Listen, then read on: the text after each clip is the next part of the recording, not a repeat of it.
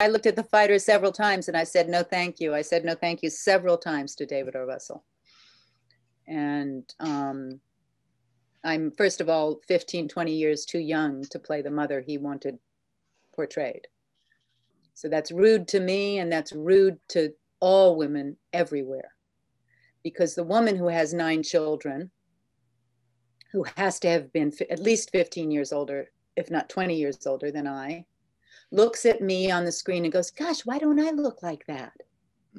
Because, sweetheart, I'm 20 years younger than you are. This is casting bullshit.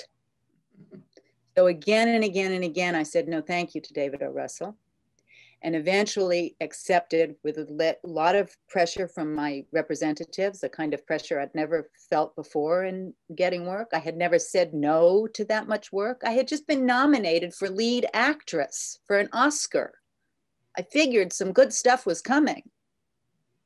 This did not look to me like good stuff. It looked like an interesting supporting role that I was many years too young to play. Opposite who?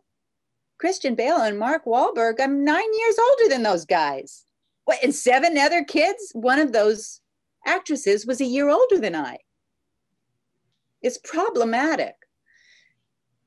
That's as far as I'll go in the story of Fighter. It was not to me like, oh, this is great, in the least.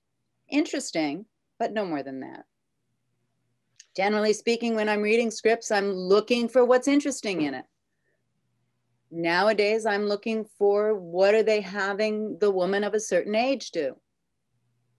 And I find that more and more and more and more and more and more and more and more, I have to say, no, thank you.